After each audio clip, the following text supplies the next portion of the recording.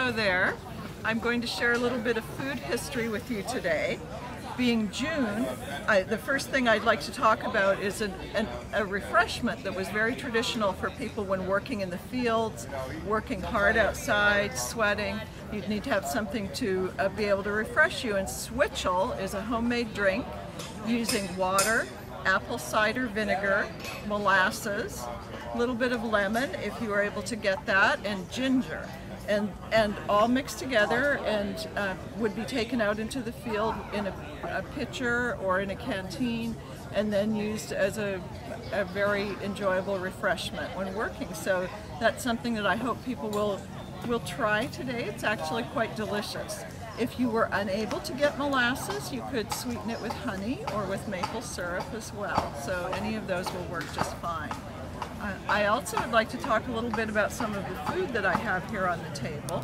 These are treats all made from 18th century recipes. So one of them is the molasses ginger cookies, which we tend to think of now as a very plain, old-fashioned dessert, but would have really been a luxury item in the 18th century because it has not only brown sugar, but also exotic spices like ginger and cinnamon.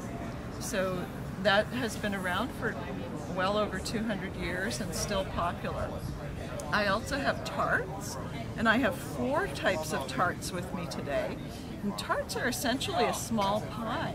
And I have both blueberry and blackberry on this side of the table, and then on the other side, quince and banbury tarts. And quince is a fruit that we don't tend to see very often now, but in the 18th and 19th century was very common and really quite popular. And it's in the same family as apples and pears, and so it's a sweet, mild fruit when cooked.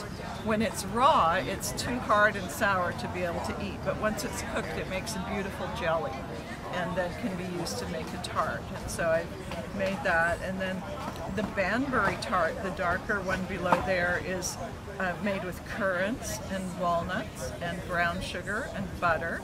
And that's a very old English recipe that would have come to the colonies from English settlers bringing their traditional foodways with them. And the same with the shortbread. And this is a very simple recipe.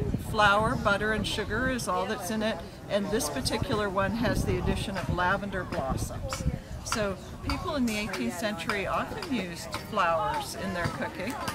So rose water was used the way we would use vanilla today, and lavender was often used in baking as well. And so it lends a nice floral aroma and taste to the bacon. So that's my food history lesson for today. Switchel as the traditional 18th century refreshment, molasses ginger cookies as our luxury item, and then tarts and shortbread to round it off. Thanks so much.